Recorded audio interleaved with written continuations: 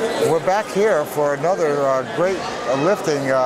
If you'll notice Alan here, he's standing up, and that's because he lost both his legs in a landmine explosion. Alan Lewis, and he was serving in duty in Kuwait in the early years of Operation Iraqi Freedom, and he's getting ready to lift. And what is he looking for? Let's see what the number. 190 pounds. And so it's going to set. He's going to set the bar here. So far it's been set at 150, and here he's going to go for the 190. And we're getting some serious weights starting to come up on there. Oh yeah. Now Alan, I know, plays basketball in a wheelchair, and he was doing, I think, hand cycling and perhaps a javelin event. And I tell you what, you know where I saw Alan last was at Kids Day.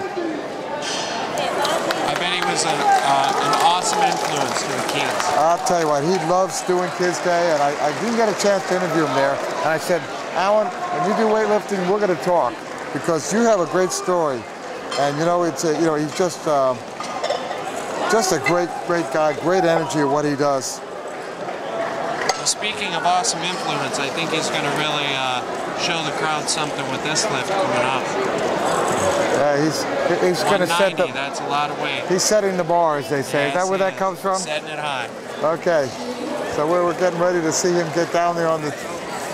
And I cannot tell you the energy in this room. It is electric. I mean, there are so many people here. There are so many family members, and there's so many people just watching, and the athletes that have come to watch. And oh, it's just great. And as he prepares. Definitely hundreds in the audience from all over the nation, and also some PBA members from Great Britain. I know that. That's another great story there. And we were talking about that earlier, about how they come over, and a group of them, and every year, and we send some people to their games. So it's fantastic.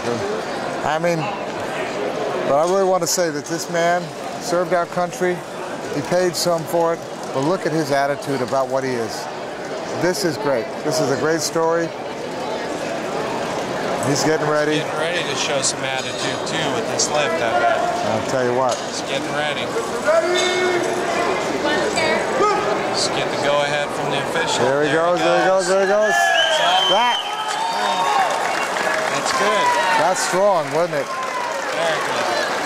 I'll tell you what. It's 190 pounds. I'll tell you what. Gets to move on. I hate to say this, but I can put my body down there and he can lift me up. I don't know about where he grab a hold of, but yeah, exactly. All right, well, is he going to go back and do another one? Is that what they're planning on doing? I think they're discussing with him what he thinks his next lift will be. He's going to go for 220 next time he comes back, and we're going to see 220 from him. And that is going to be serious weight. All right, so we just caught some nice thing there, Kenny. I'll tell you what. I'm looking forward to the interview with him. Excellent. And we'll be right back on xable.com.